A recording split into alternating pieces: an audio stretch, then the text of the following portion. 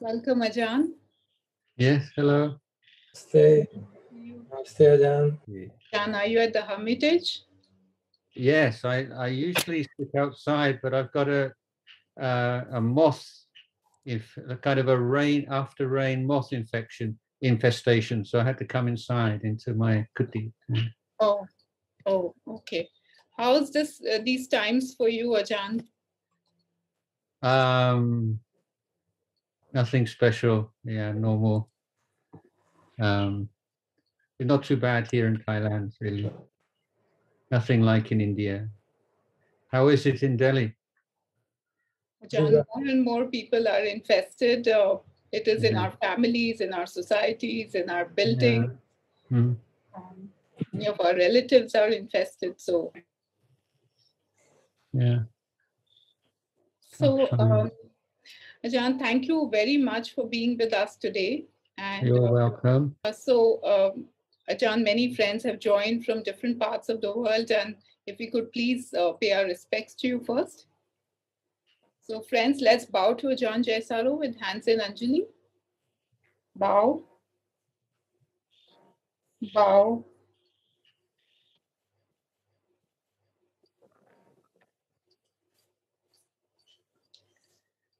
Ajahn, maybe offer a short introduction about the speaker so that everyone, there may be some new people who are meeting you for the first time. Okay, very short, it's good. Sure. So Venerable Ajahn Jayasaro was born in England in 1958, and he joined Ajahn Sumedho's community as an Anagarika when he was 20 and took full ordination with Ajahn Chah in 1980. He is a key figure in the movement to integrate Buddhist developmental principles into Thai education system, and is the chief spiritual advisor of the Panyaprati Foundation, a non-profit organization in Thailand. In 2011, Ajahn Jayasaro was granted an honorary doctorate in Buddhist pedagogy by Mahachulalongkorn Raj Vidyalaya University. So just to continue that story, in 2019 and 2020, Ajahn received monastic titles from His Majesty the King Ram X. And Ajahn has written several books on Dhamma teachings. On one hand is his book Stillness Flowing, a thoroughly researched biography of Venerable Ajahn Chah, running into more than 800 pages and took over 2 decades in the making. It is a source of inspiration and information for anyone who's walking on the path. And on the other hand, his handwritten notes, known among the practitioners as yellow pages, offer one-page nuggets of Dhamma teachings on a weekly basis. These are strewn with contemporary examples, real-life stories, and words that touch the reader. So with that, we request Ajahn to kindly help us with the answers to our questions. Ajahn, the first question is that how to find meaning and sense of goodness in relationships, daily life, or work. Is doing service a solution? I feel when there is intention of service in life, whether in serving parents, siblings, or serving customers, it's good. Kindly advise.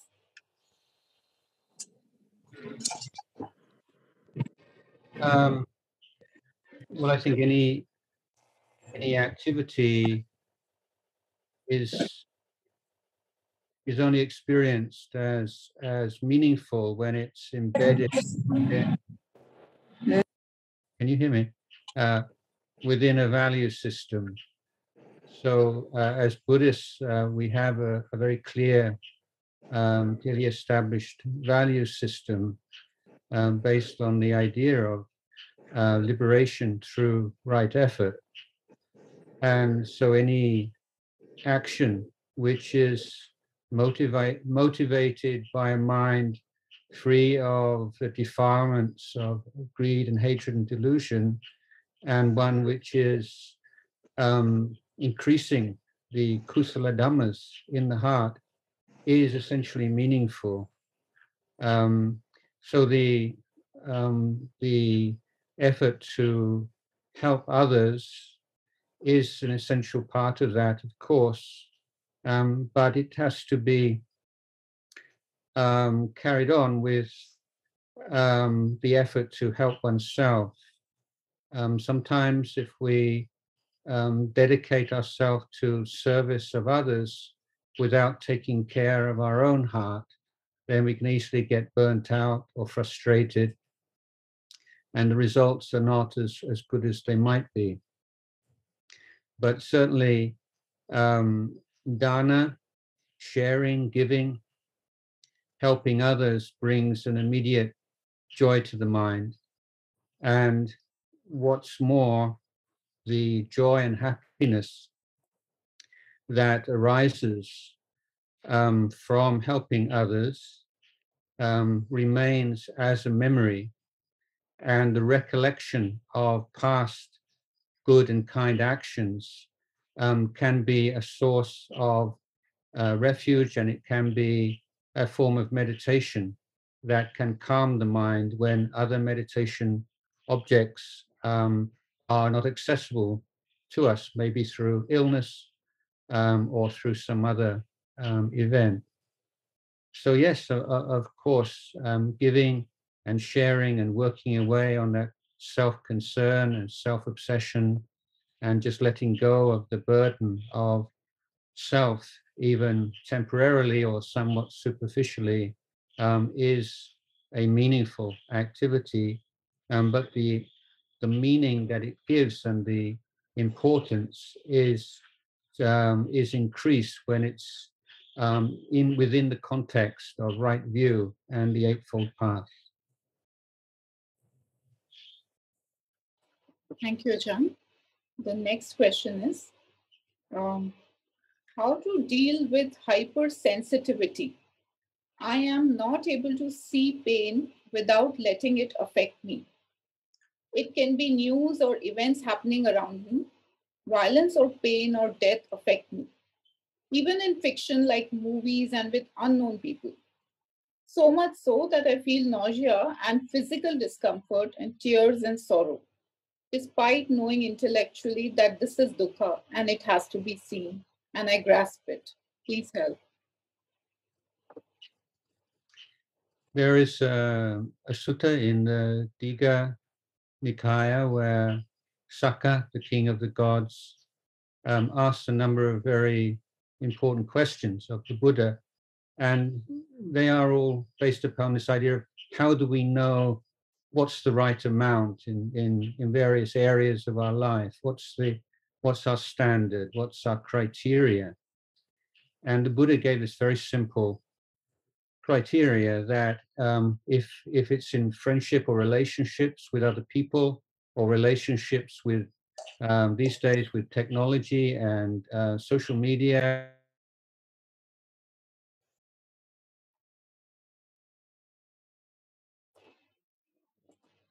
Ajahn, looks like you got muted by mistake. Could you please unmute yourself?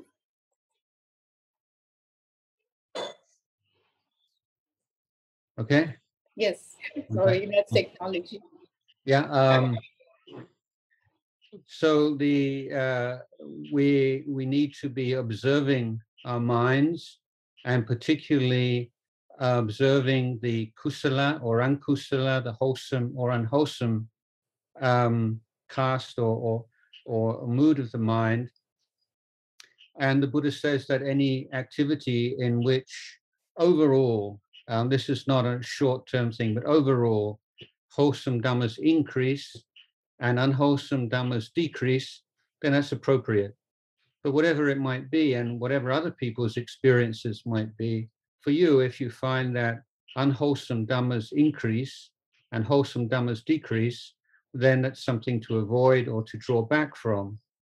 So in terms of consumption, I mean, the news, we are consumers of information these days. The news is like a consumer item. And so we need to wisely consider how much of this information we should consume so that unwholesome dhammas don't increase and wholesome dhammas don't decrease. Ideally, if wholesome dhammas increase. So if there's an increase in anxiety and depression and and sorrow and so on, then need to pull back and to reduce, restrict your relationship to those things. I mean, you don't really have to see so much news. I mean, I often reminded when I was the abbot of the monastery, I felt it was the first time I really felt that I need to have some idea of what's going on in the world when people come to speak with me. And so I would get, someone would bring me the Sunday Bangkok Post, and on the inside of the front page, there would be a summary of all the news of the past week. And I would read that, and then people would say, "Oh, Ajahn, how is it you know all about the world? You live in this monastery, and how is it possible?" And I just read like one page summary of the news. So I mean, it may be that the world is getting more complex now, and there's more going on, but I don't think that you really need to be engaging with disturbing stuff so much. You just need enough to have a good sense of what's going on. I think it's an interesting phenomena that many meditators, long-term meditators, find they become more sensitive to goodness. So in certain areas of life, you become much more imperturbable, and things that normally or formerly would have upset you, you find they don't upset you anymore. You feel like a mountain or a solid rock. But in other areas, become more sensitive and be moved to tears by goodness and kindness in a way that you weren't before.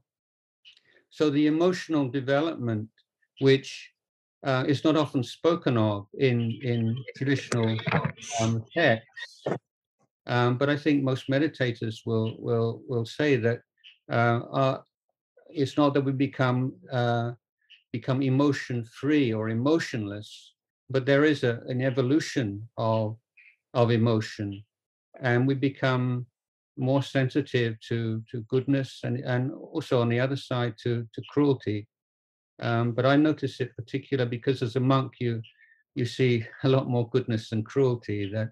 I'm personally much more sensitive now than I used to be.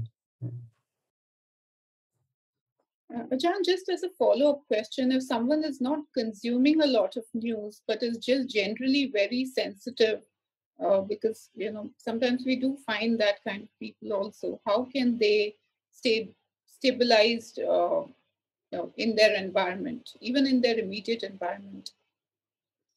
Well, meditation practice is the best simple answer, because you are developing the ability to sustain mindfulness, awareness in the present moment, and to recognize sense consciousness, thoughts, feelings, emotions, memories as phenomena that arise and pass away. And you're training the mind as a desensitization that arises because you're not getting caught up in the content of experience. You're moving more to the process nature of experience, and through keeping at that very patiently over a long period of time, then your mind doesn't jump immediately onto the anxiety-inducing or fear-inducing nature of phenomena, because you're seeing phenomena as processes, things that arise and pass away, more than you are caught up or that you are drawn into the drama of the thought or the memory or whatever it might be. So a lot of the thought and anxiety and fear, that is something in which there is an element of volition. There is a consent to that, and that's very important to observe. That those complex emotions that are composed of thinking and unwholesome or toxic kinds of trains of thought contain within them a kernel of volition and consent. And if you can't recognize that and abandon that, then it's very difficult to let go of that habit. Thank you, Ajahn. If we were to take it a step ahead, specifically in today's times, in the pandemic, and especially when it's come so close to us, it's just about everywhere, wherever we look. How does one stabilize? Do we carry the same suggestion that you just offered, that, volition is voluntary? Is there something more we can do in such a circumstance? Sorry, I missed the first part of that. Could you repeat the question? Yes, Ajahn, I meant to say that in times of the pandemic, when when the Devdutas are so more evident than they ever used to be, while in normal circumstance, volition as a choice of investing into negative thought process is to be relatively, one can exercise it possibly more easily. And here there is pretty much every day we hear some or the other very disheartening news from our close ones. So any guidance around that, Ajahn? Yeah, I mean, I wasn't trying to make people feel guilty, and say, oh, I'm a bad person because I'm, it's my fault. I'm just saying that that is a factor involved. And of course, at the present time with the pandemic and particularly in countries like India, it's quite understandable the impact, the toll that has on mental health, and how much of a effort is needed just to keep the mind on a reasonably even keel. But the really, as Buddhists, if we come down to the bottom line, is it's no different. We live in a very unstable, dangerous world. That's the nature of human existence. It's like this. And as monks, we talk about this, and we try to remind people of how unsafe, unsatisfactory, fragile, unreliable our world, our life is. That often falls on deaf ears. But it's as if like the mask has been torn away right now. And it's not something new. It's just a much clearer realization of what it is to be a human being in the world. But as I think as Buddhist practitioners, then we try at least to look on everything as a challenge. The question is, because the Buddha makes it very clear in the Four Noble Truths, doesn't he, that the cause of mental suffering is craving, and craving is the desire that arises in the presence of ignorance. So everything else are triggers. There are conditions that are conducive to suffering, or incline us towards suffering, or encourage us to suffer, if you like. But the hope that we have, or the comfort that we can take, is that if all those conditions are present, if the mind is free of craving, then suffering can't arise. It's the key factor. So if we can reduce all the as many of the triggers and the conditions for suffering as we can, and that's very wise to do that.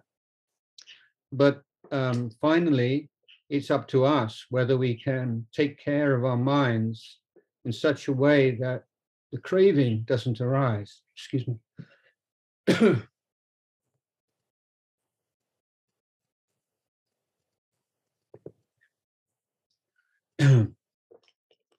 And I think that when it's living in the present moment is it's a cliche in some ways, but if we just keep coming back to our present experience, right now, at this very moment.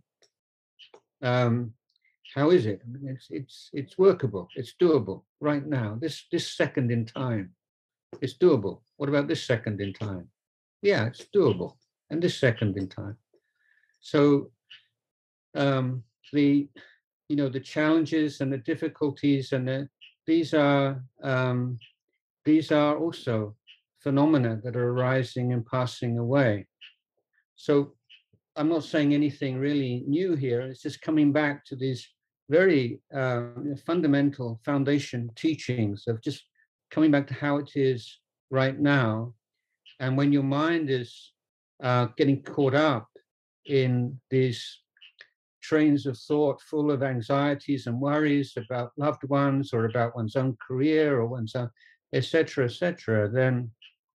then simply turn the light of awareness on that. Don't try and force yourself to stop, but just be, yeah, this is anxiety. It's like this. How does it feel? Where does anxiety reside? Excuse me, an insect just flew into my mouth. I think it's dead. Yeah, so this is anxiety, and you get to know it. This is this is just part of our life, and just recognizing something for what it is usually enough for it to fade out.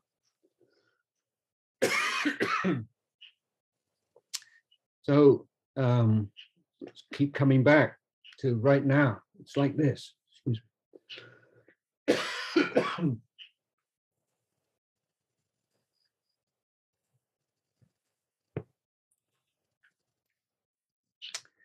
Okay.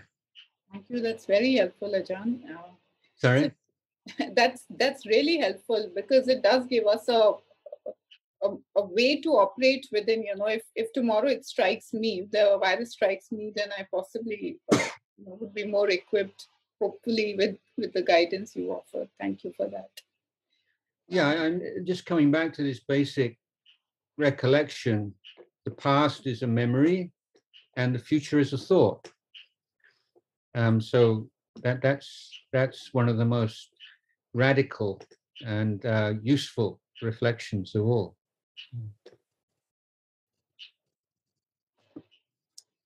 John, the next question is, there's a request if you could expound on Khanti.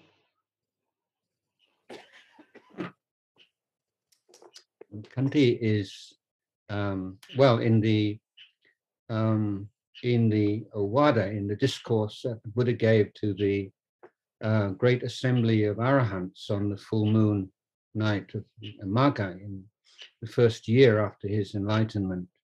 And the Buddha gave a kind of a short summary of the teachings so that all the arahants who were going off in different directions could take it with them as a kind of a handbook, as it were, or equivalent of a handbook. And so the Buddha establishes what is the goal of the sasana and its nibbana. And then he says, well, what is the most important or the fundamental virtue that is needed on the path? And we might think, well, samadhi, sati or samadhi or wisdom, but the Buddha chooses Khanti, patient endurance or enduring patience or forbearance. So this was, an absolutely seminal text, a key teaching that the Buddha wanted to impress on all the arahants who are going to be the first ambassadors of the religion, as something for them to come back to again and again in their teaching to their disciples. So that gives some idea of how important it is. But I've noticed, and I've been guilty of this myself, that of looking at it as a sort of second-class virtue. So it's like a consolation prize. If you're a monk and you say, well, how did that go? And well, it wasn't quite what I thought it was, and so on. But anyway, I developed a lot of patience. It's like the sort of consolation prize you do when you don't get what you really want. And but that's clearly wrong view. And I think it is again, I mean, it's a real shift if you in the way that you look at your life. If you have that faith that mind forbearance or Khanti is an essential pillar of the teachings, that whenever in your life you have to exercise patience in any area, then you've made a profit that day. You've grown on the path, and to see it as actually a positive experience. Not something, well, it's like bitter medicine, well, yeah, it's probably good for me, I'm a bit more patient, but really to take some joy in that, and to looking to extend your ability to be patient. So it doesn't mean like being very ascetic necessarily, or doing all kinds of really tough kind of macho things, but just dealing with inconvenience. There's so many inconveniences in India is, the most inconvenient place in the world, probably. I mean, it's not convenient, at least when I've been in India. And it's just so wonderful. I mean, India is the best place in the world, I think, to develop patience. When I was in India in the 70s, you go to change a traveler's check in a bank, and it would take all morning. That would be your task for the morning, to change the traveler's check.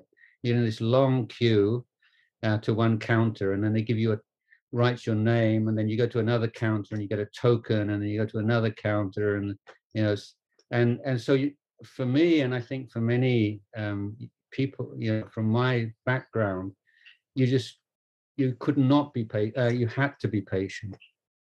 And I think I benefited an awful lot from that throughout my life. And of course, the training in forest monasteries, particularly Ajahn Jayasaro monastery, is very much focused on creating the conditions in which you are expected, or you have no choice but to be patient.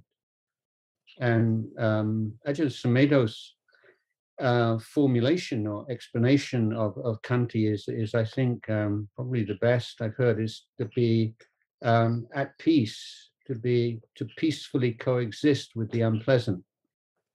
So it's not a matter of just grinding your teeth and looking at the clock and hanging out.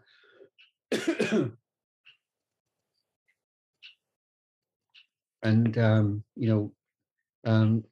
looking at patience as something you can be measured by time, but it's a sense of willingness to bear with.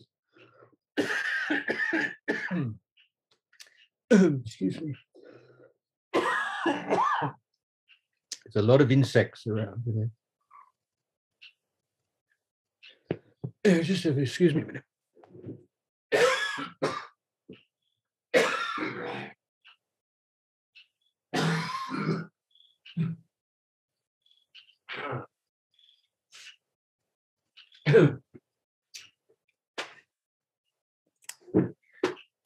Yes, okay. Yes, not to react against the unpleasant, to say, yeah, we can do it together. I can be with this. I can be with this without reacting against it, without feeling oppressed by it, without feeling it's a burden, without being depressed by it, without feeling weighed down by it. And so the patience is there's a sense of calm and peace within that.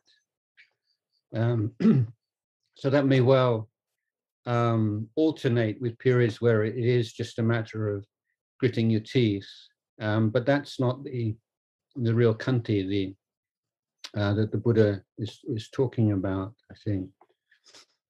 And,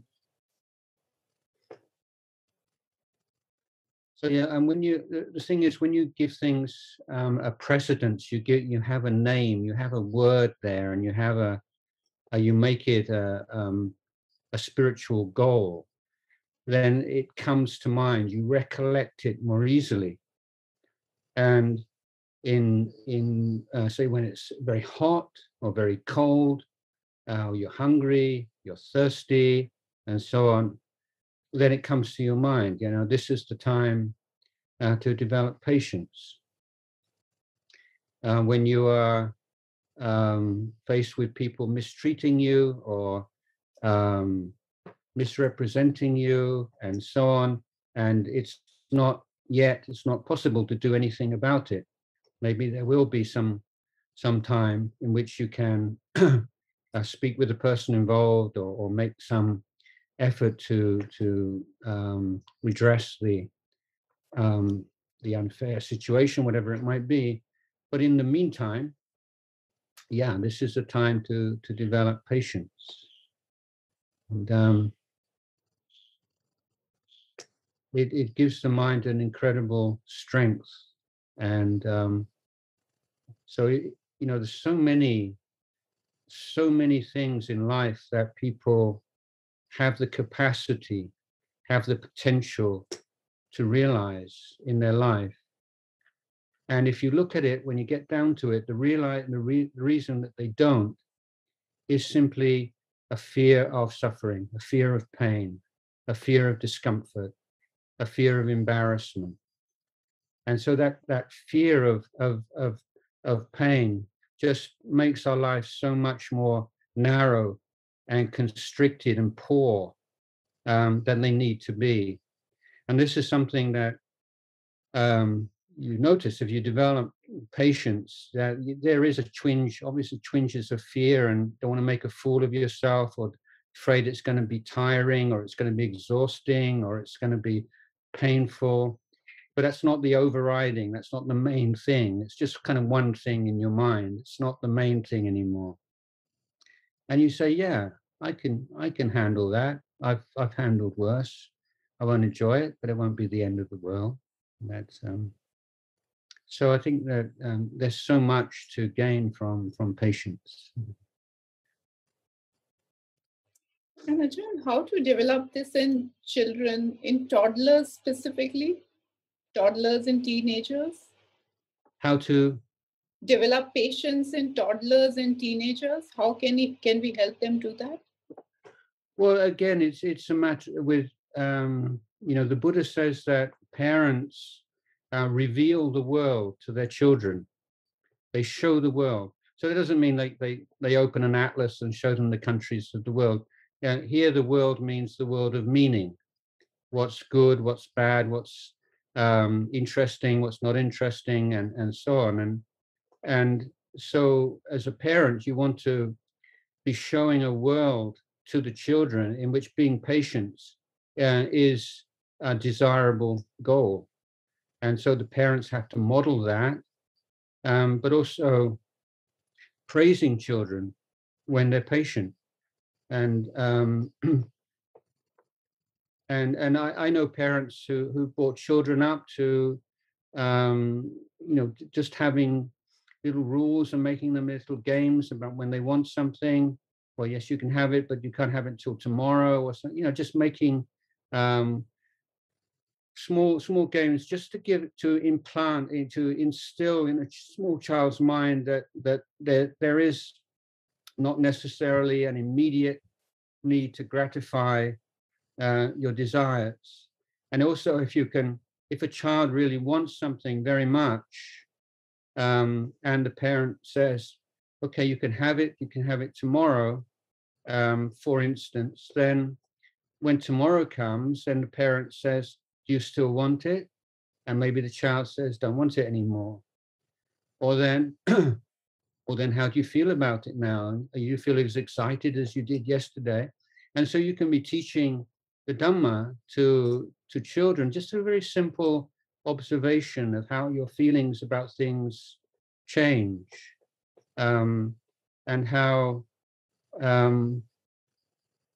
and how when you see people being patient and you point that out to your children and you say, look at that person, how patient they are. Look, there's somebody who's speaking to them very rudely, and they're still being very calm and they're not losing their temper. That's not an easy thing to do. Doesn't it look wonderful? Doesn't it look terrible when somebody loses their temper so easily? So this is the way that parents and teachers model a world in which patience is an important feature, and one in which they praise the child and they praise patience wherever they see it. And so if you're talking about patience and you're pointing it out and you're praising it, then children become sensitized to it.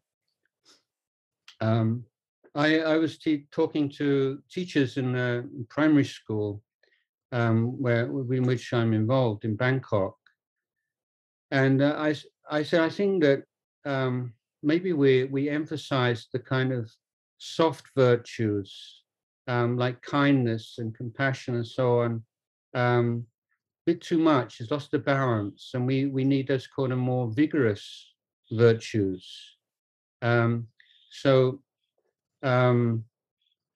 we started to, teachers started to speak to the children a lot and encouraging them to not to give up.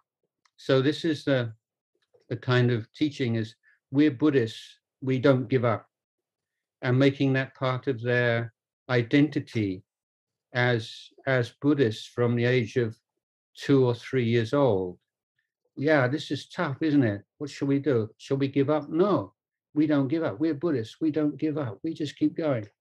And they have a little verse that they can chant and make it fun. And then the last few months, children of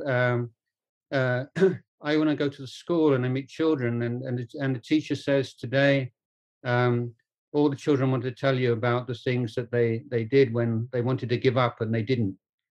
And a little boy saying, I was learning the alphabet, and this letter was so difficult and I couldn't do it. And then I just said, I'm not going to give up. And now I can write it. And so with these kind of very simple, kinds of encouragement, and just to make that into a goal. And then when children see that parents think it's important, then that becomes part of their world. Oh, this is a world in which not giving up easily is an important part of our life, our family life, our culture. Thank you, Ajahn. The next question is how to find balance between helping others and focusing on one's own development, as our time in the world is limited.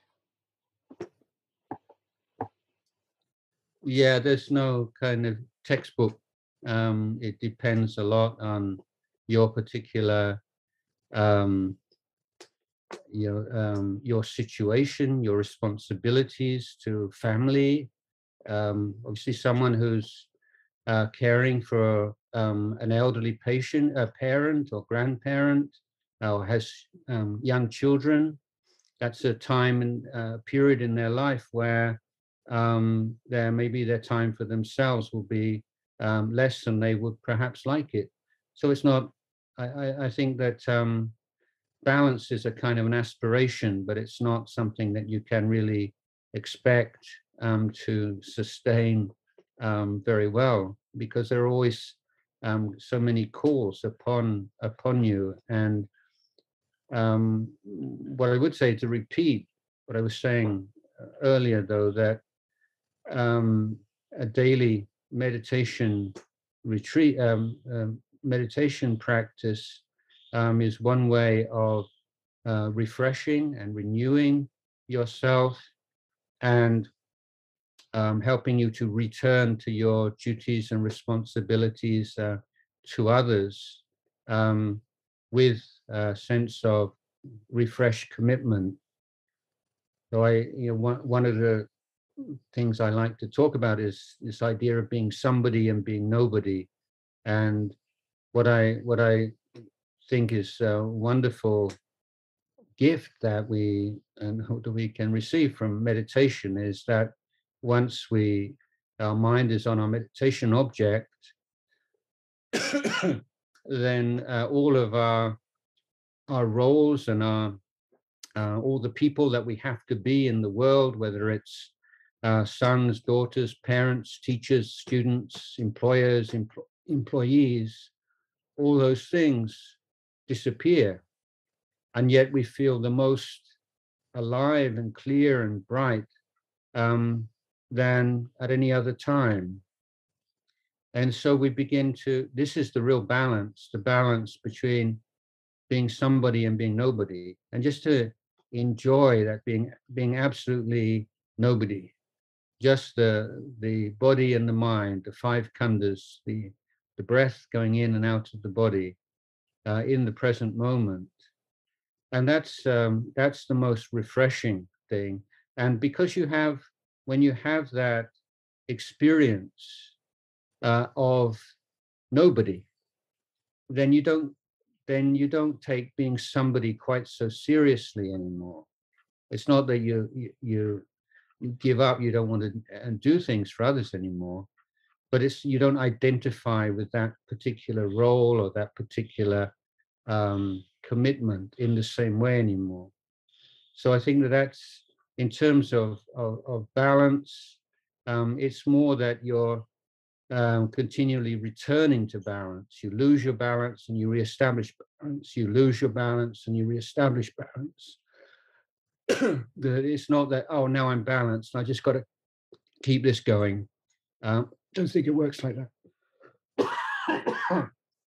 Excuse me.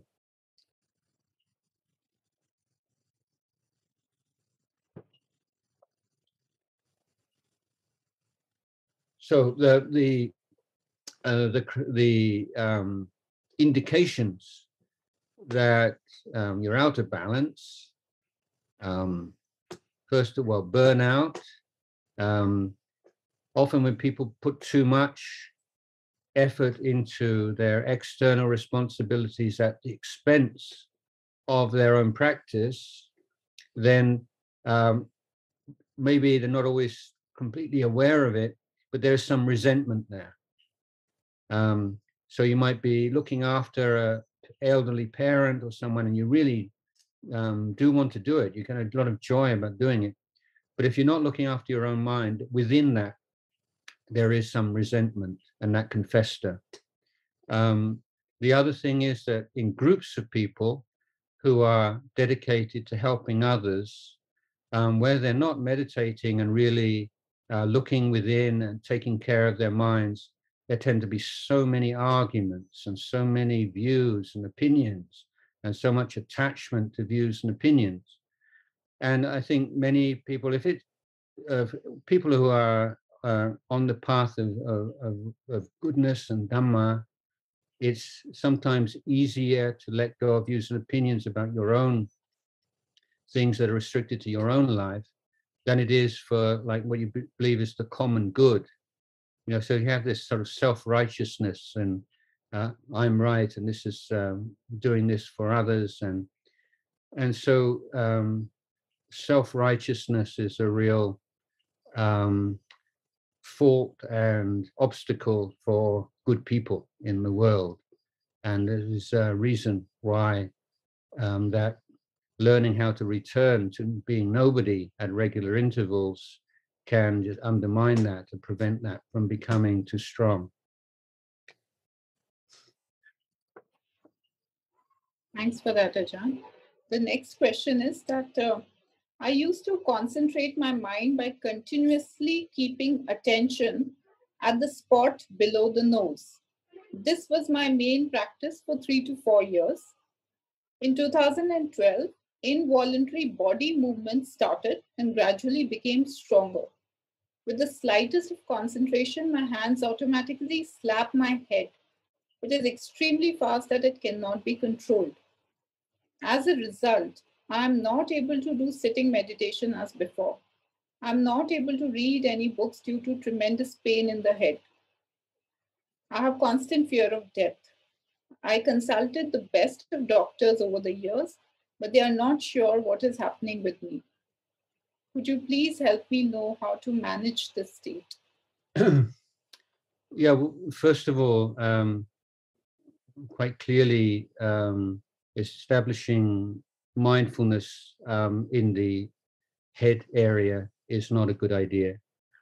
And if you are going to continue with mindfulness of breathing, then should shift the point of the focus of attention to the chest area or to the abdomen, or to be aware of the breath throughout the whole body, from the top of the head down to the toes, to start off with initial kind of sweeping technique as is taught in the Goenka tradition, and then to sustain the sensation of the breath throughout the body without necessarily focusing on one particular point. Also, it's not necessary to close the eyes. You can keep the eyes slightly open and looking, very soft gaze, don't stare, but just looking down on the floor in front of you. So you can experiment with various things. I would say if you still, you want to reestablish your sitting practice, then to start off with very short sittings. You can set a timer on your clock, on your telephone or whatever. Just do sittings of 5 minutes, and then gradually increase them, and to see and to experiment in various ways, whether it's possible to focus the attention on different parts of the body without these reactions. There's one or two points I would say that when these physical phenomena arise, it's almost inevitable that we become primed for them. And the moment that there is even the slightest appearance then of the phenomena, it's just starting to appear, then the mind sort of grasps onto it, and in fact it increases more than it might necessarily have to. The other thing is that the number of these physical phenomena are physical.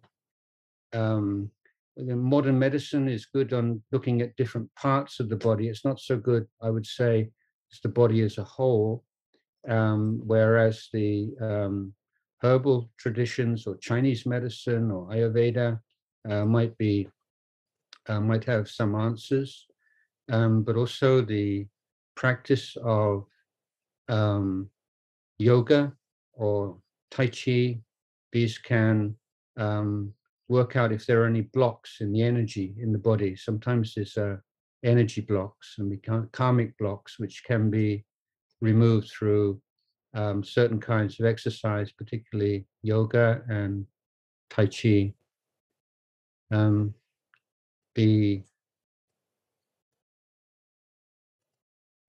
the meantime, I would suggest doing more walking meditation, and just sitting for shorter periods, and keeping the eyes open and moving and trying different kinds of meditation.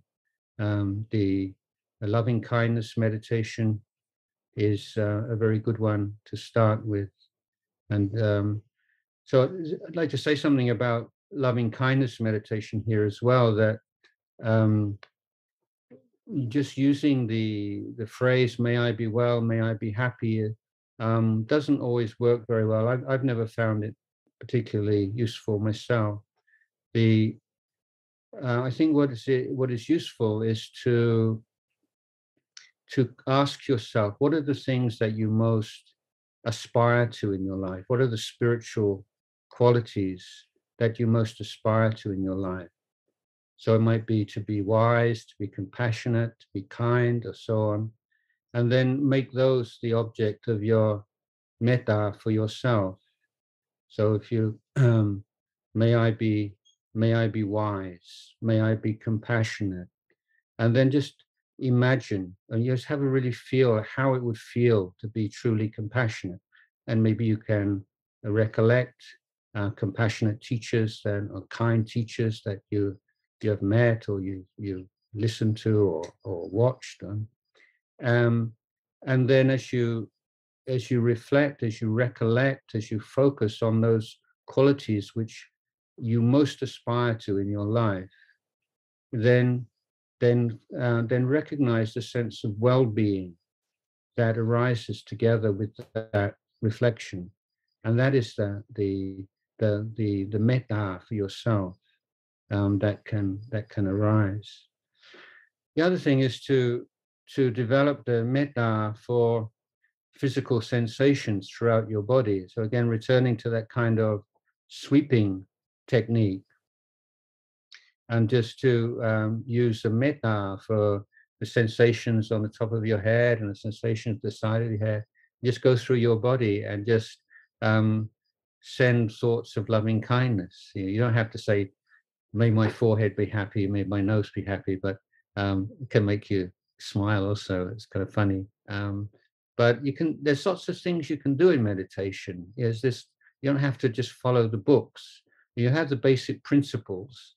Then you can be a little bit creative and see what works for you. Some people say, oh, well, it says this in the books and I did this and it doesn't work, so give up. No, let's look, what's the essential principle and how can we work around that and find something that works for yourself. Thank you, Ajahn, for that. May I ask the next question? Ajahn, the next question. I'm at crossroads between deciding if I should remain as a lay person and practice the 8 precepts and dedicate the rest of my life to Dharma practice and study, versus being a monastic. How should I proceed? As a lay person, I have the freedom of choice and time, but as a monastic, I'm afraid I will lose this freedom. In addition to then seeing the politics within monasteries, which then I may as well remain as a layperson. Kindly advise how I should think about the crossroads. Well, monastic life's not for everybody. I mean, I'm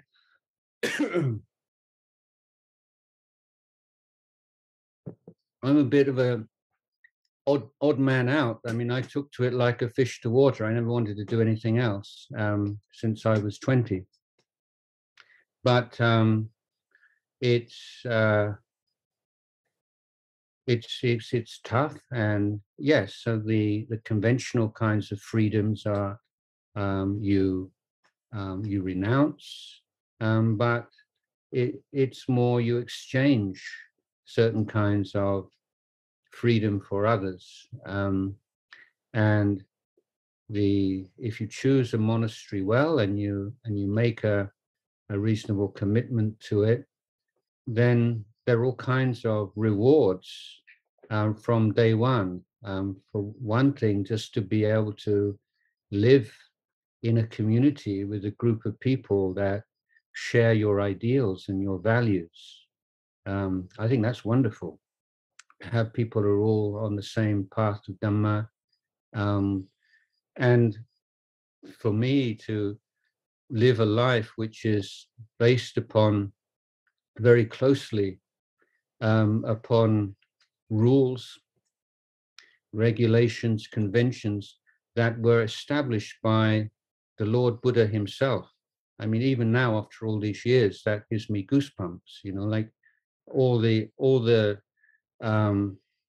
conventions that condition or affect my life. You know, not arbitrary. They came from the Buddha's mouth. You know, these are when the Buddha was before he died, as you know, before he entered parinibbana, he said after he left the world, then let the Dhamma and the Vinaya be your teachers. So as a monastic, you have both the Dhamma and the Vinaya as your teachers, and you're living in a way that the Buddha himself designed to be most conducive for development on the path of Dhamma. But as I say, it's a completely, not completely, but it's quite mysterious in, the people who do stay and really take to monastic life and benefit from it. There are others who become monks and stagnate and don't really benefit from it as they should. And there are others who just actually progress better as lay people. It's to do with temperament, to do with barami, to do with old karma, so many different things. So my advice is, if you feel a monastic vocation, then go and live in a monastery for a shorter period of time as a layman, as a lay practitioner, and get some kind of sense of what monastic life is about.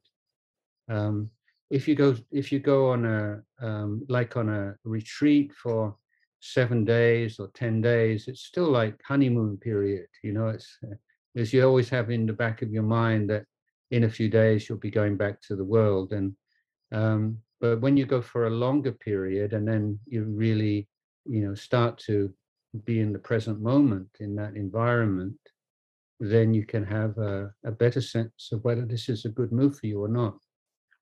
So I would say that don't take this decision lightly, and spend a number of periods of retreat in a monastery, and really see whether it is what would be best for you in your practice. Ajahn, the next question is from someone who's taken a decision of that kind. So it's a monk, and his question is that sometimes people praise us, and it can be very difficult to not feel awkward. So what is the proper response in such conditions? Not to feel what? Sorry, awkward. To feel awkward. They feel awkward. They feel odd about the praise that they receive from people. So the question. Always feel awkward. Oh, okay, sorry. Yeah, well, that's just another feeling. I mean, we're monks, and we're learning about how we feel. You feel self-conscious. Well, that's your object of meditation. But when people come to make offerings to monks and to bow to them, some people think, oh, these monks must get so conceited and must think they're very special. People always coming to bow to them, but certainly for the Western monks, they feel more awkward and they feel unworthy, and that they say, oh, I think they're probably better people than I am, and they're coming and bowing to me, and but they're not. They're bowing to the sasana. They're bowing to the Dhamma Vinaya, and you're a representative of that. And I don't think that lay people are expecting the people they bow to be pure and special in any way, but simply that they have made this commitment to practice as a monastic, and simply that willingness to live within the Vinaya and to put forth effort on the path is considered in Buddhist communities to be worthy of respect and support. So I think the important thing to remember is that bowing doesn't mean that you're prostrating yourself and you're saying you're better than me. We're just conforming to the rituals of respect which the Buddha laid down. These are beautiful ways of relating to each other, and if both the person who is making the gestures of respect and the person who's receiving them, and both have correct understanding and are both keen on the path, then I think it's a beautiful, wonderful thing. I mean, I myself, I've traveled 7-8 hours in a bus or in a car and bowed to someone, and then very shortly afterwards come back again, and I'd be happy with that. that I sometimes I feel like I get more joy out of bowing to senior monks than to listening to them talk.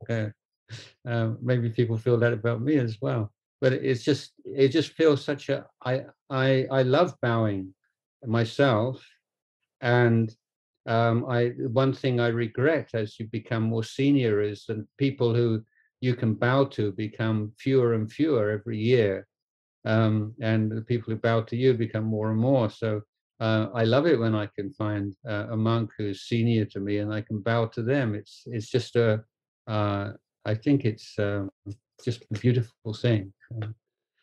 But yeah, there will be self-conscious, but don't make it all about you. It's like, oh, I'm not worthy of this, or I feel, yeah, well, look at that feeling. What is that? Where does that come from? Thanks, Ajahn. I'll ask the next question. This person says that he is very self-critical. He read Ajahn Sumedho on being non-judgmental and to not take life personally. But at a deep level, he feels that he's self-critical even in meditation. Kindly help. Yeah, I mean, it's a sad case. My observation, I don't know whether this will be helpful or not, is that if we observe, let's say, a self-critical person is going to do a good thing, do a kind thing, and let's say this kind action takes a few hours, and from the beginning, the mind of that person is really wholesome and doing this without any desire for any kind of reward or recognition. Just it's a really good thing to do, and then within the course of that 2 or 3 hours, for instance, just for 1 second, 2 seconds, this thought pops into the mind, that I bet everybody's going to really praise me for this or something, and there's this that kind of thought, and then the self-critical person just jumps onto that thought and say, yeah, that's where you're really doing it, isn't it? All that other stuff, you're just kidding yourself. Now you're just trying to make it look a lot better. Really, what you are. So basically, you're starting off from this prejudice or this bias that negative thoughts are more real than positive thoughts. Unkind thoughts are more real than kind thoughts. So you can have like a whole hour of kind thoughts and then one unkind thought, and you say, yeah, that's the real one. That's the real me. So I would say it's based upon a prejudice, a wrong view, and a lack of observation of motivation and mental states that pass through the mind, and giving too much importance to the negative, and with the so I'm suggesting, this is my hypothesis, that you think that you are basically underneath it all a bad person, and all the good things are kind of superficial dressings that are not really who you are. But that's a self view that you've created. And I would suggest that if you look very closely at how your mind works, it doesn't map onto what's really going on as closely as you would think. Thanks, Ajahn, for that one. The next question is, Ajahn, that how long does it take to achieve panya? I'm eager to let go of pain and past. No answer to that. It depends. Everyone's different. A long time. But you see, we're not starting off with a blank slate. We've all been, we don't know how much work we've done on this in past lives. It's not like we're all starting off from zero, and we all, there's a set curriculum, and we've all got to follow this curriculum. But we've all, many of us are in this position, have been born in the human realm before, and many of us have been exposed to and learned and benefited from Buddhist teachings before. So it's really hard to say. Or if you let's compare it with crossing a mountainous landscape. If you climb up a mountain and then you come down into a valley, and it doesn't, and then there's a mountain again, and it doesn't mean that you've been going up and up and that then you reach a plateau. Sometimes you do. So it's the topography of samsara. What I'm trying to say is that there's no clear, easily recognized, observed relationship between cause and effect over one lifetime.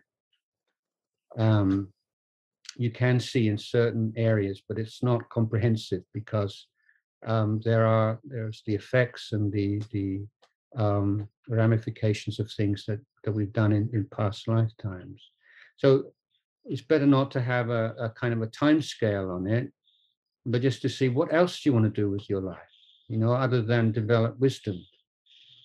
So you've got to do it sometime. So why not do it now, and enjoy the path towards wisdom or the development of wisdom. So if you're looking at wisdom as something in the future, and when will I have wisdom, and how will I know if I have wisdom, that's just more thinking. But right now, how can you live more wisely? How can you reflect on your experience more clearly, more incisively? I think that these time questions, one, that they're unanswerable, and two, they're not very good questions to ask. But it's really putting the effort into creating the conditions, and they will come to fruition in their own good time. Ajahn, the next question is that this person recently started his career, and he says that my livelihood is very well in terms of samma ajivo, but I'm not getting any satisfaction from my work. Should I consider changing my career, or it is basically my mind creating drama? Well, I mean, there's no there's no sort of liberation through livelihood, but the right livelihood, one is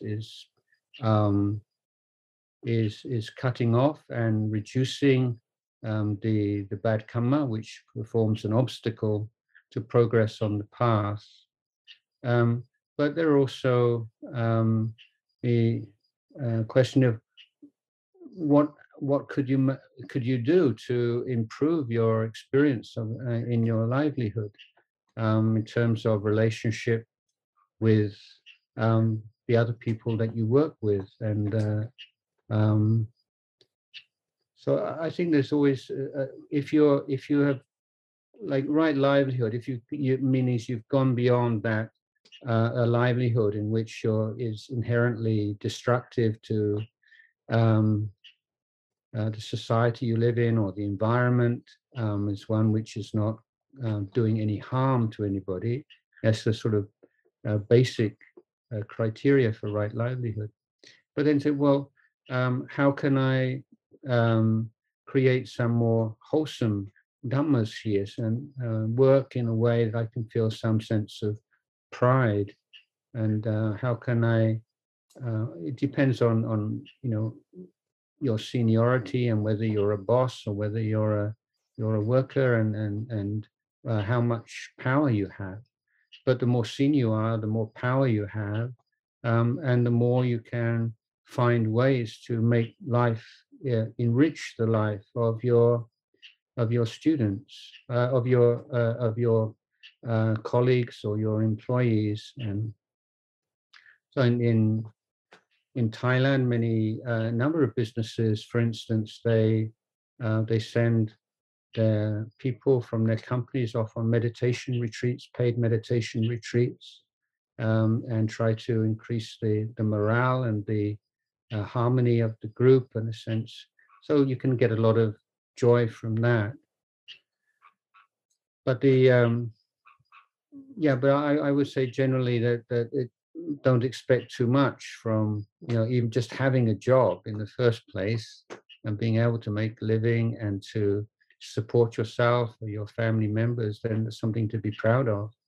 And having a right livelihood in which is not only not harmful to society, but may contribute to the welfare of others, there's something to bring up, and it can be part of your meditation, just a sense of, oh, I'm someone who has right livelihood. This is one of the 8 factors of the Eightfold Path. I do good in this way and that way. So bringing to mind the goodness that you create every day, making it part of your daily reflections, can be using Sama Ajiva as a platform for Kusala Dhammas. Last 2 questions, Ajahn. One is that in Ratvanit Sutta, 7 stages of purification have been mentioned. The request is to explain the purification by overcoming doubt. Yeah, I don't. Those 7 stages of purification appear in one of the suttas in the Majjhima Nikaya and form the basis of the Visuddhimagga commentary. It's not a structure that I've necessarily followed in my own practice, but I'll speak more about doubt and the role of doubt and dealing with doubt. First of all, there are different kinds of doubt. And if you remember in the Galama Sutta, where the Buddha visits the villagers who say, we have so many religious teachers coming through, and every one of them says their teaching is correct and everyone else is wrong. And they all speak so well and they're all so convincing, and you really feel this one's it. And then another one comes along and then you're full of doubt again. We're confused. And the Buddha says, that's good. You're doubting in things that should be doubted. So this is a case where the Buddha actually praised people for doubting. When you're in a situation in which you realize you lack information that you need to make a good decision, then that doubt is actually wise. It's an expression of wisdom. The doubt that is crippling is the hesitation and the unwillingness to commit oneself in practice. Many people want to have cast iron guarantees beforehand that this is the very best, this is the right, this is correct, and I'm not going to do anything until I know beforehand. You can't know beforehand. That's the point. You study and you come to some conclusion, but there comes a certain point where you have to say, yeah, enough information. Now you just have to make that leap of faith and review at regular intervals whether or not it's working or not. So that's the kind of doubt, skeptical doubt, or the doubt that appears as a nivarana or a hindrance. The vicikicca, which is one of the samyojanas, or one of the fetters, which is abandoned by the stream enterer. Here we have to see that in the as it's related to the other 2 fetters, which is an attachment to procedures and techniques and rites and rituals and specific ways of doing things, and it has to be done like this. And then, so it's a deluded view of causality, basically. And the third, and it's really the key feature in these 3, is Sakkaya Ditthi, which is the view of the body and mind, the 5 khandhas, as being self.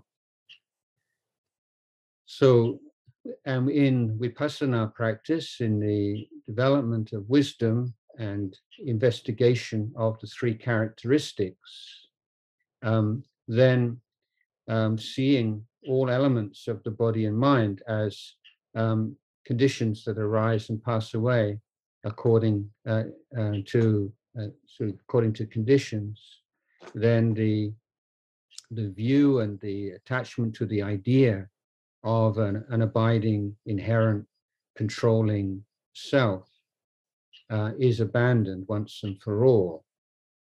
And so simultaneously, the Silabhata Paramasa, the wrong view of causality and the practices that lead to liberation disappears, because now you know what is the correct path. And similarly, the doubt about the Buddha, the Dhamma, the Sangha, these also disappear through that direct knowledge and penetration of the true nature of the five khandhas of body and mind.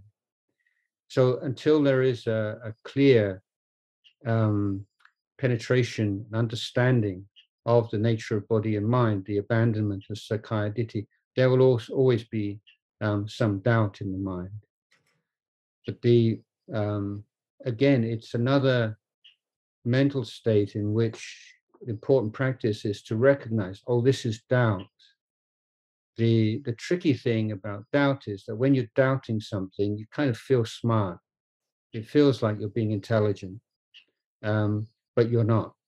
And that's the particular trap of doubt, because it feels so much like investigation and being cautious and being thorough and circumspect, but it's not the case. Final question, Ajahn, that what is the goal? What is the value of goal in Buddhist practice, or what should be the goal of a Buddhist practitioner? The Buddha says that human beings are sublime beings, or they are we have the potential for excellence through training, that we become truly human, that our lives attain true meaning through training, and that training of body, speech, and mind. So and what is the purpose of that training? The purpose of that training is the abandonment of all defilements, the development of all that is good and wholesome and uplifting, and the purification of the mind. Now we can refer to that in a single word as Nibbana. Okay, so Nibbana is the highest goal. But so what's Nibbana? Well, Nibbana, you can compare it a little bit to like physical health, in the sense that if we try to explain physical health, we're almost forced to use negative terms to say, well, I'm in really good health. I don't have heart disease. I don't have liver disease. I don't have COVID. I don't have this. I don't have that. But it's very hard to explain physical health in positive terms. And so mostly the Buddha referred to Nibbana and the things that are not there. So talk about Lobha, Dosa, and Moha. So these are not three defilements, but these Lobha, Dosa, and Moha are like umbrella terms. That is to say, they're groups. So there are many defilements in the Lobha group, in the Dosa group, and in the Moha group.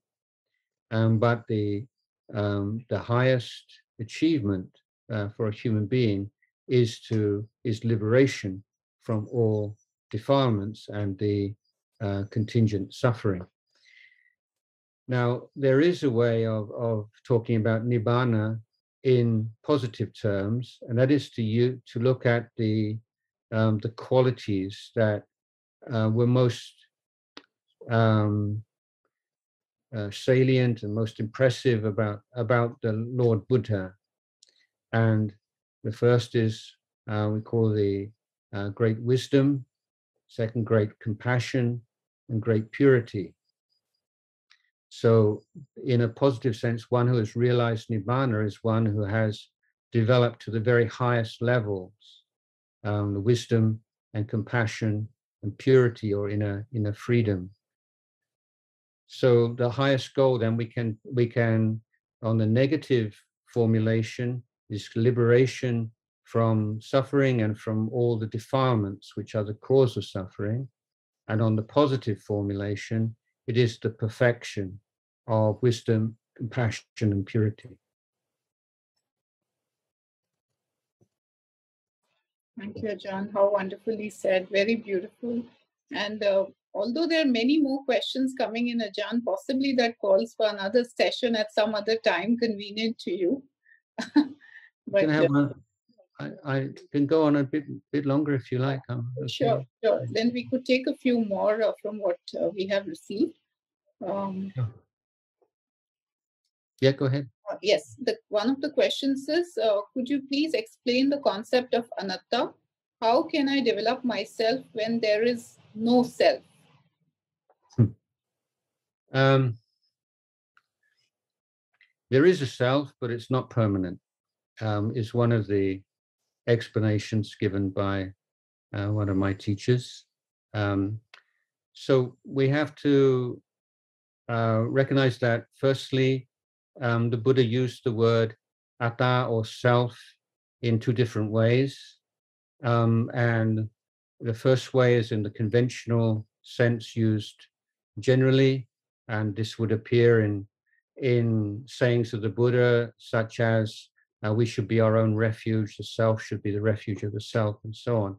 So this is ways in which the Buddha used conventional terms in conventional ways. But the deep meaning of anatta, we have to first of all establish the meaning of atta. So what is meant by atta? And the primary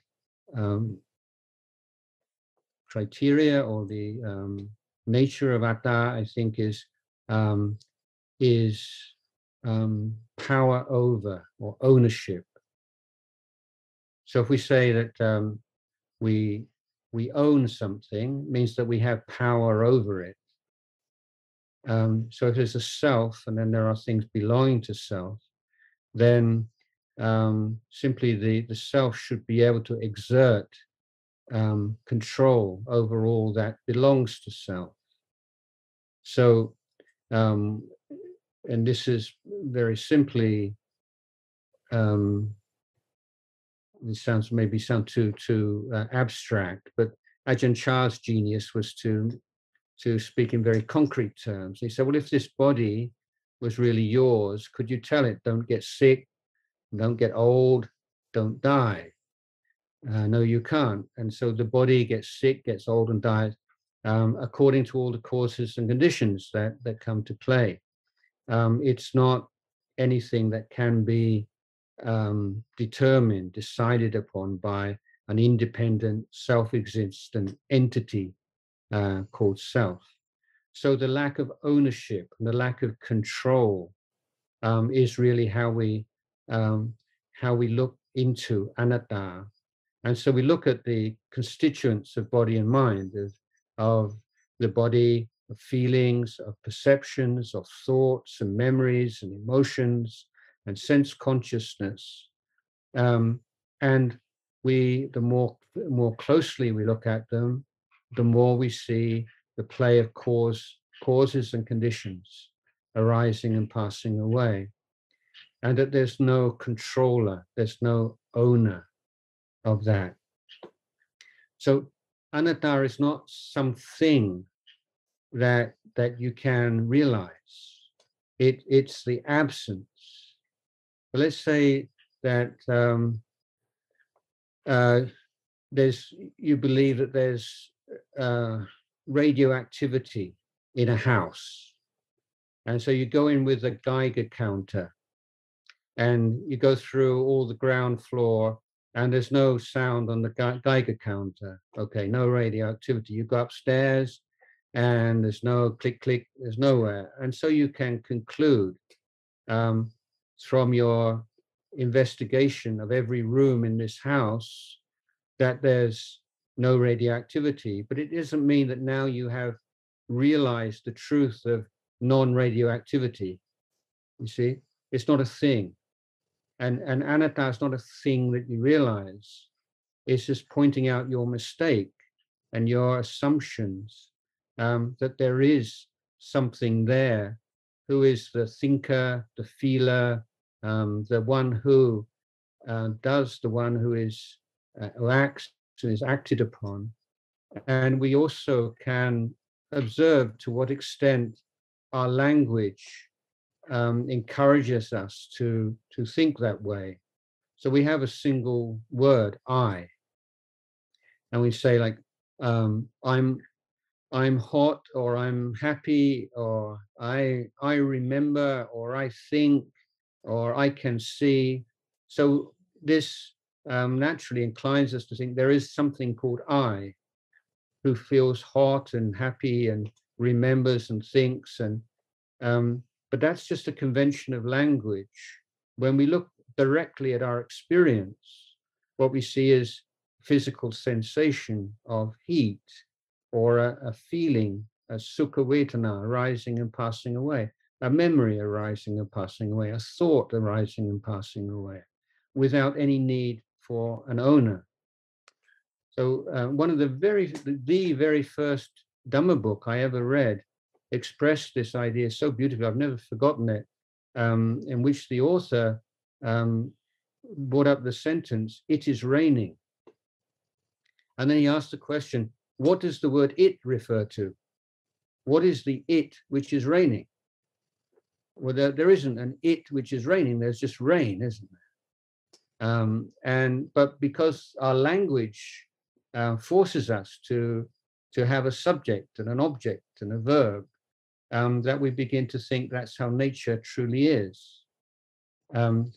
So we cut through conventions by practice of meditation and looking more closely at what's really going on in our body and mind. And we realize that that idea of a controlling self is nowhere to be, is a false one.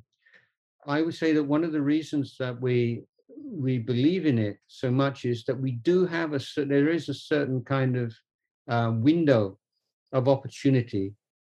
The example I like to give is you can decide as an act of will, I'm going to hold my breath, okay? But after a certain amount of time, 30 seconds or a minute or however long, you can't hold your breath anymore, even though you really want to. But you do have that ability to express, to act, and to decide something in certain parameters which nature gives you. So nature gives you, there's a little bit of wriggle room within the laws of nature. And that's what encourages us to believe in this owner of experience and this permanent, independent, controlling agent. Thanks, Ajahn. Another question, Nampan Anoma wants to ask, could you please unmute yourself?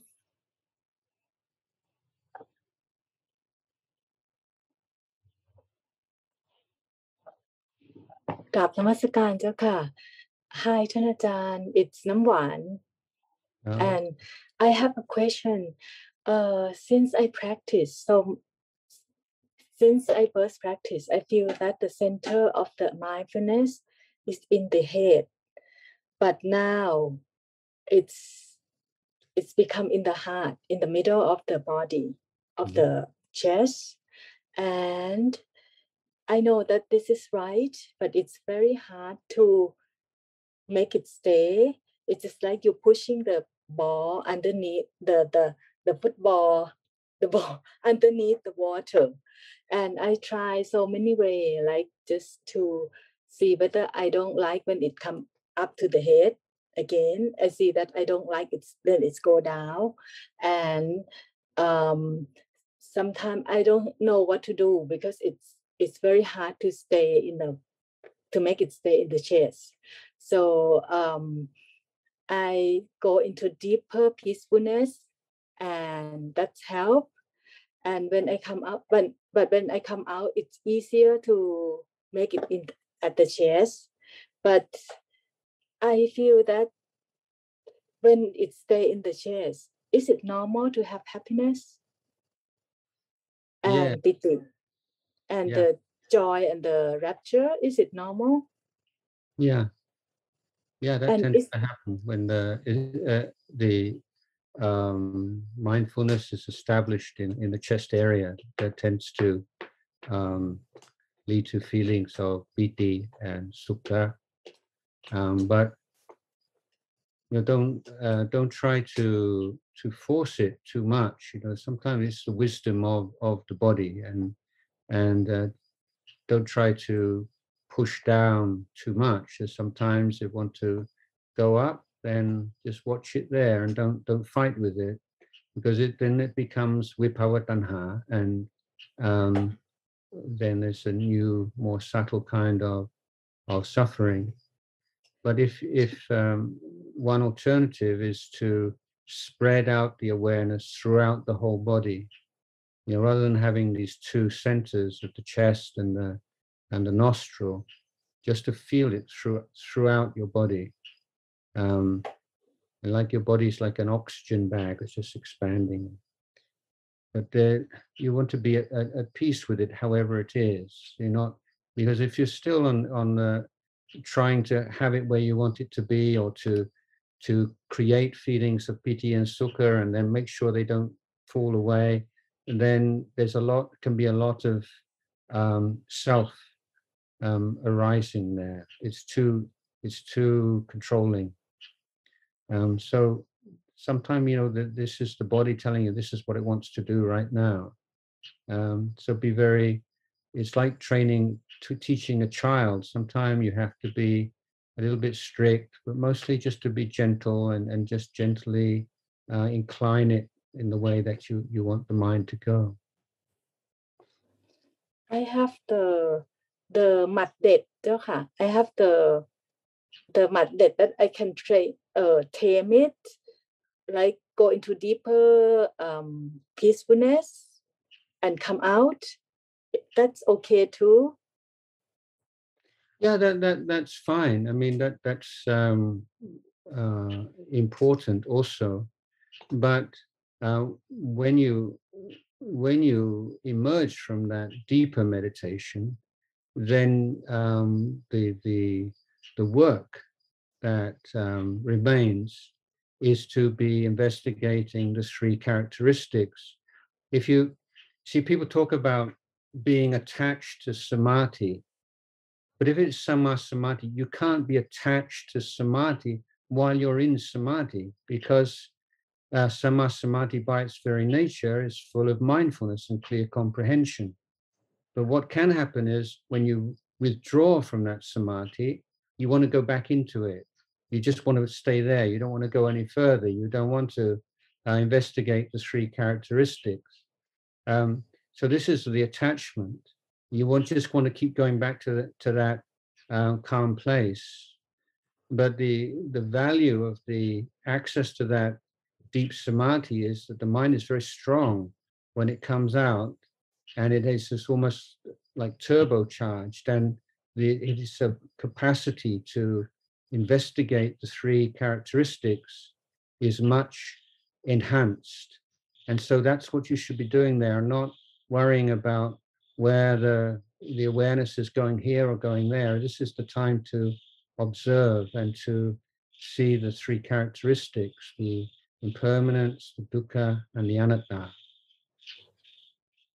Thank you so much, Ajahn. I will contemplate on that. Good. Thank you. Ajahn, there are 3-4 more questions. Are we good to take some more? Okay. Yeah, I'm okay. Thank you. So the next one is, how do we overcome tiredness after long hours of working? I'm a junior surgeon and need to do on-calls and run the theatre list. Sometimes I feel tired, which affects my judgment. Yeah, I think power naps are good. You know, if you have a very busy schedule, just to close your eyes for 10 minutes is very refreshing. You don't need to have a long time. If you're young and reasonably healthy, it just allows you to make a fresh start. If that's not practical, then a shower and a few minutes just with your breath, a few minutes meditation. I'm not sure, you know, what it must be very busy in the hospital, but I know some hospitals, they have a room where there are beds and doctors can just nip in and have a nap for half an hour in between their commitments, and I think that's a really good thing. It's from what I know, it's a huge problem throughout the world, and the number of mistakes that are made and the number of sometimes quite serious mistakes made by doctors simply because they don't have enough rest and they're working very long shifts. And if someone is very well developed in meditation, then I would say, well, yeah, you can just close your eyes for a couple of minutes and then you're up and running again. But I doubt whether that's the case. And I would say, if you can, just slump in a chair or lay down, put your an alarm on really 10 minutes. You can really benefit from 10 minutes with relaxation.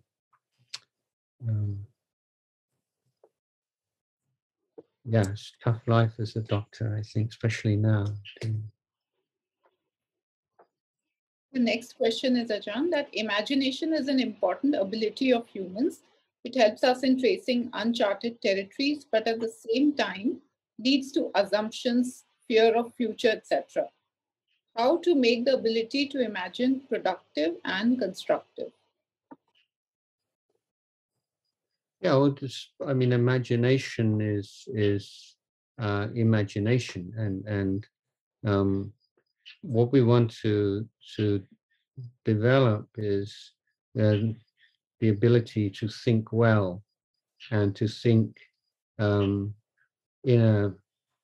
the right time and place. The thing about imagination, if you have no training, is that it just becomes the default mode, the sort of busy mode, always thinking and speculating, and so that's not so healthy. But through meditation, then you can develop the ability, well, now this is a time where I don't need to think and can enjoy not thinking, and now's the time to think. And as you become more disciplined and more developed in meditation, then the unhelpful kinds of thinking, the thinking that just goes round and round in circles or makes you anxious or depressed, you can let go. So it's like you have a room just absolutely jam-packed with furniture. So you want to take out all the furniture that you don't use and just keep the furniture that you do need, which is not very much at all. And I think with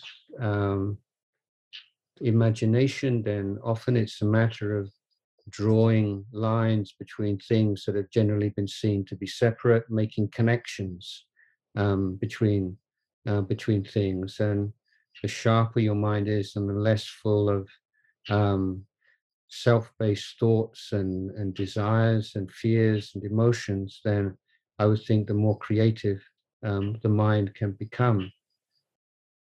So I don't think that meditation is necessarily a bar to creativity, and in fact it can be an aid to it, but they have to develop those skills of saying, well, now this is the time that I need to put on my thinking cap, and this is the time where I just need to rest in awareness.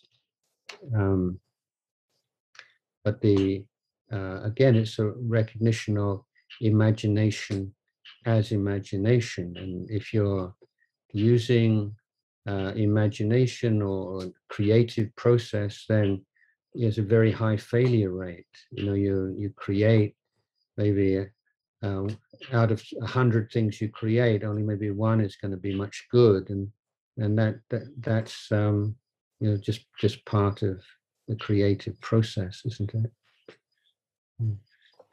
Last two questions. Is it better to try to apply the right effort to get rid of unwholesome state of mind, or just see things as not self? There's no conflict there. So with unwholesome dhammas, then there is a twofold effort. One is to look after your mind in such a way that the unwholesome dhammas don't arise in the first place. So that takes some planning and a lot of mindfulness and effort. And then on those cases where you're not successful in protecting the mind against the unwholesome dhamma, then you need to find some skillful means of abandoning that unwholesome dhamma. And in some cases, the reflection on anatta is one tool in your toolbox that you can use, but you don't want to. You'll be restricted just to one tool because different things work on different occasions and depends, on so many different factors. So, anatta is a very powerful reflection, and but unless you're very well practiced and been practicing for a long time, you need to have a number of different tools. If the mind is very just fallen into a lot of laziness and heedlessness and sort of lack of enthusiasm, then we're taught to reflect on death and do the death meditation. If there's a lot of negativity in the mind that you can't let go of, then it's the kindness and compassion meditation. There's a lot of sensuality in the mind and getting caught up in the sensual world too much, then the asupa, reflecting on the unattractive elements of the body, are useful antidote. So the traditional presentation is that you have a main meditation object, let's say anapanasati, and then you have these three auxiliary methods of asupa and maranasati, or death meditation, and loving kindness meditation to apply like specific antidotes. But the reflections on anatta can be carried on throughout the day. But they're essentially reflections on causality and being really interested in the causes and conditions, how things appear, how things change, how things grow, how things weaken, how things disappear according to causes and conditions. So that reflection on causality is essentially the reflection on anatta, and the anatta reflection is something which has a very important role to play, but should not be relied on to the exclusion of other skillful means. And the final question, Ajahn, that this person has come from Burmese insight tradition and is now experiencing some doubt. He says that he or she, I don't know. Is it possible to elaborate on how breath meditation leads to insight? I'm worried my practice does not lead me to freedom and instead more attachment to peace.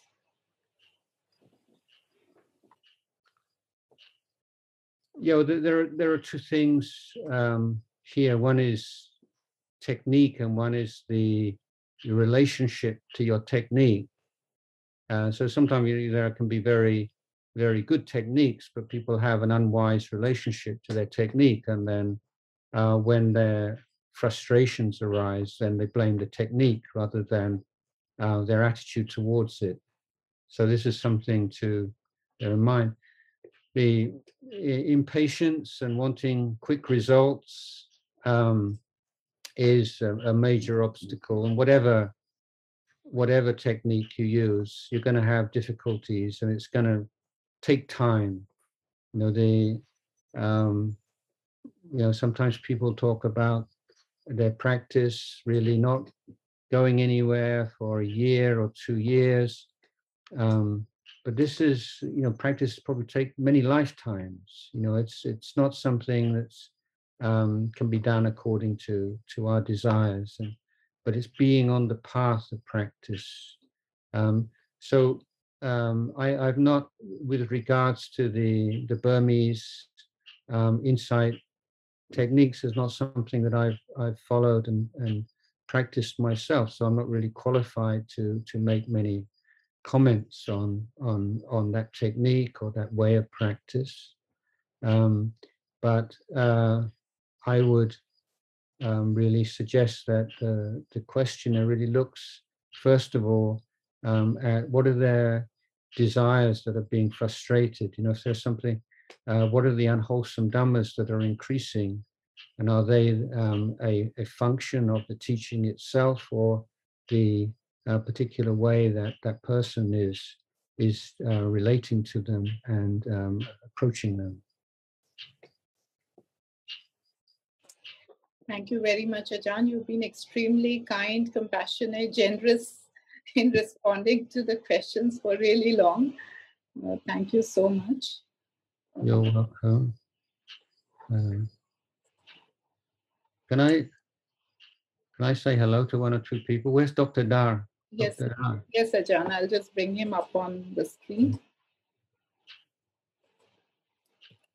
Dr. Dar, how are you? How's your health?